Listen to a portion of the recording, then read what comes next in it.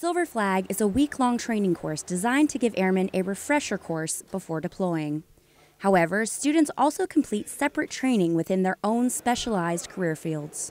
I've been through this training before, but now I'm on the other side of the classroom. I'm instructing. There's a lot of job satisfaction in it. Because without air conditioning, without these units running properly, the drones can't fly, the comm equipment can't work, and it affects everyone down to the lowest level of morale, up to the highest level of communications, you name it, it affects it.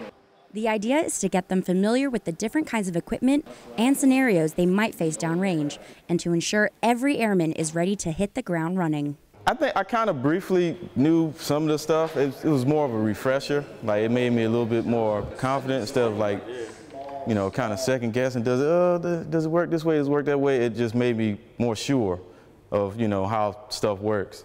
I feel like I could deploy today, and if I was deployed with these units, I could fix them and save the world, you know. So.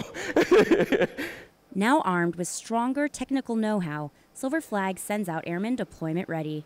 Reporting from Ramstein Air Base, Germany, I'm Airman First Class Erika Stecker.